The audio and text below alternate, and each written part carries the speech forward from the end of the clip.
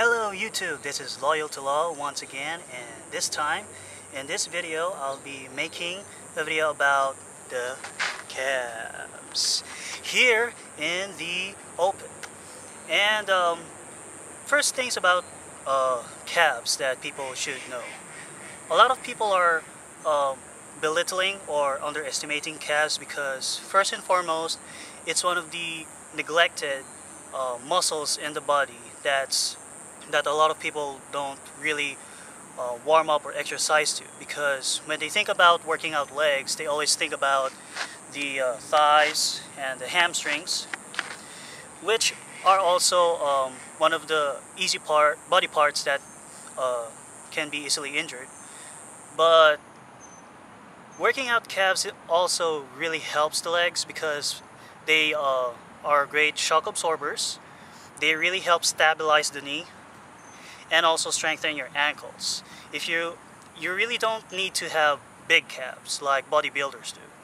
You just need to have strong calves and to have the strength in your calves enough for you to absorb shocks whenever you're going down the stairs, you're going up the stairs, whenever you're running, you're skipping, you're hopping, whenever you're using your legs. Definitely, especially when you're jumping and running.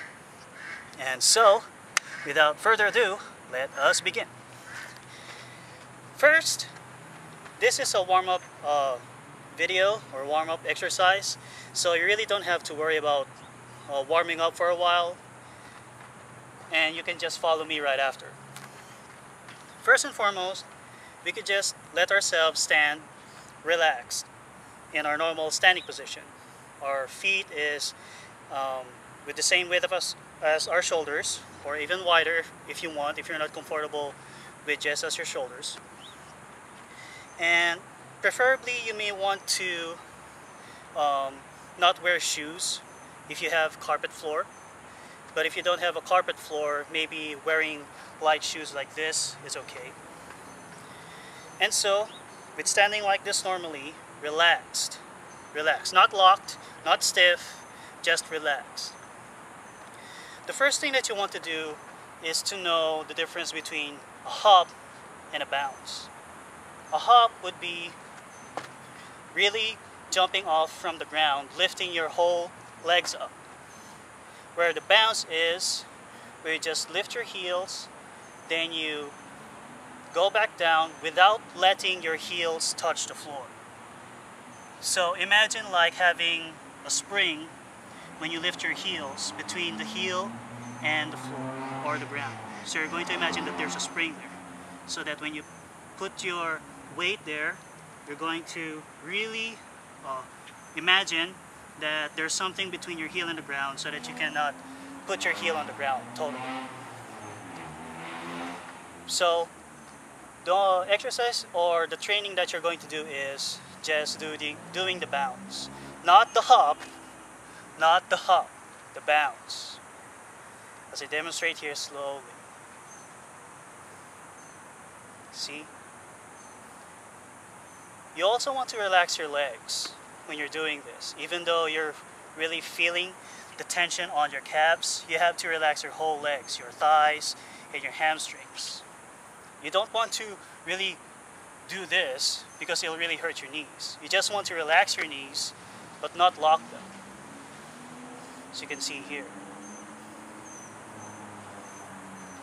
Now, if you want to speed it up, you may want to do so, but still maintaining the relaxed form on your knees. So it'll be like so. You may occasionally use your heel to step on the ground, but that's okay. As long as you're trying to maintain that bounce, not really doing this. Although when you progress, you may want to do this, as I learned from Sun Style Bagwasang, called pounding the steak. But that's a different exercise. So as I do it here front view,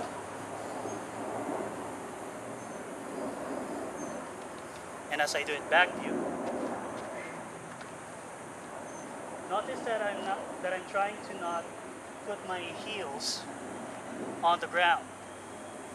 I'm trying to imagine that there's a spring between my heel and the ground so that I'm maintaining my calf posture.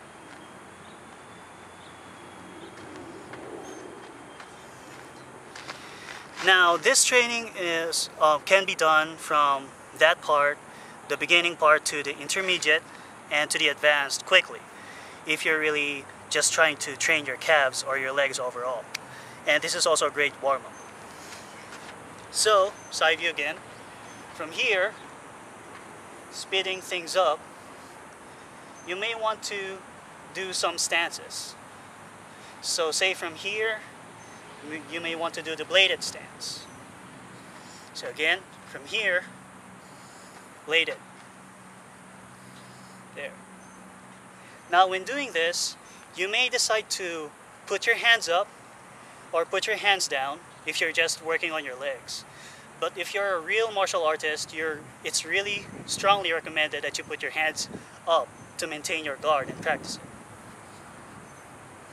You can do switching stances, doing it in slow-mo. You can do fast.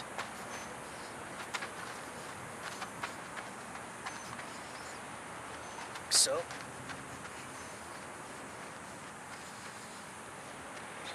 You can do spotting. From here, you can do this.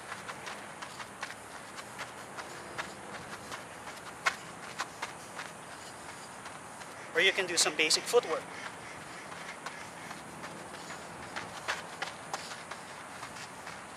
Like so.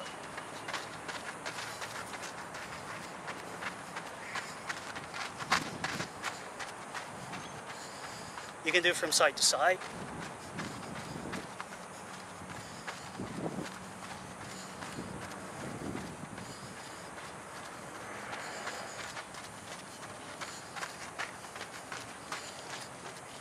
And if you want to cool down, just slow it down, still maintaining that posture, see?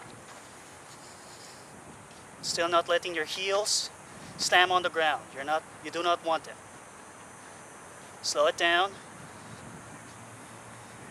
And if you really want to finish, just put your heels on the ground, breathe, and then it's done. Then you can do your stretches from there.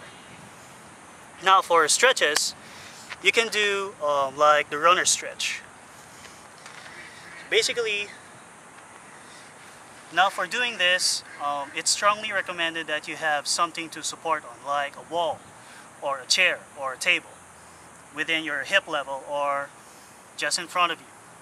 Because if you don't have strong balance, you may not be able to correctly stretch your ankles as well as your calves. The runner stretch would be standing here, front view. You put, let's say, your right leg behind, like so. So I'm going to put my right leg here, behind me. Then, from here, you twist your right foot as long as you can feel the stretch on your calves. See? Then, with your support in front of you, you hold it for at least 10 to 15 counts. Then slowly put it back up. Step forward. Then your left leg is at the back. So I put it here. Then, twisting your left foot to the left. Really feeling the stretch on your calves and the ankles. Holding on to the support in front of you. See, slowly, up until you just feel the stretch. You really don't have to go all the way. Count for 10 to 15 counts. Slowly back up. Then we do the right foot again. But this time, instead of doing here, we're going to do on the left side. Same thing until you feel the stretch. 10 to 15 counts. Back up. Left leg, other side, 10 to 15, slowly putting it back up, back here. Then this is one of the tricky parts. You want to put, let's say you're done with your left, you want to use your right leg. So one step back. Now from here, you want to circle. Kind of like making a circle with your toes pointing down. So clockwise, 10, still with the support in front of you, then back. Another 10. Same with the left leg. Here, 10 clockwise, then 10 counterclockwise.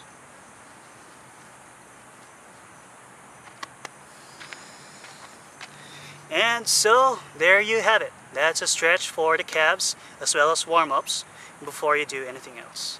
I hope that this video has helped you in a huge way. God bless you, always. Train safe and take care.